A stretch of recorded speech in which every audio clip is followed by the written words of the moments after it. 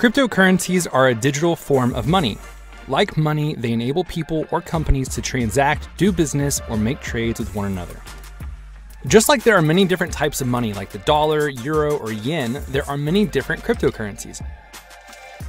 Bitcoin was the first cryptocurrency ever created, and it's the most well-known. It was created in 2008 by Satoshi Nakamoto, but no one knows who Satoshi is, or even if Satoshi is one person or an entire group of people.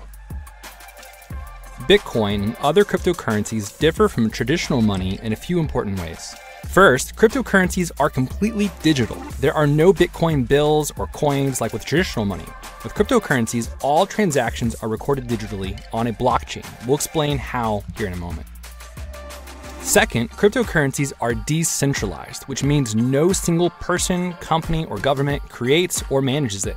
Traditional money requires a central group, like a bank or government, to manage the amount of money in the world and keep track of every transaction to make sure everyone is telling the truth. Unlike traditional money, cryptocurrencies don't need a central group because they use blockchain technology.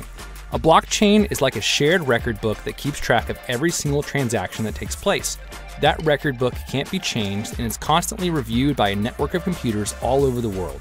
Having this peer-to-peer network validate every transaction creates trust, so no single central group is required.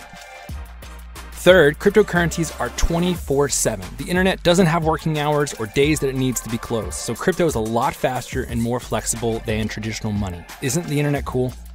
Finally, cryptocurrencies are secure and transparent. Remember the blockchain we were talking about? Every cryptocurrency transaction gets logged in an open source public record book that is visible to everyone, aka the blockchain.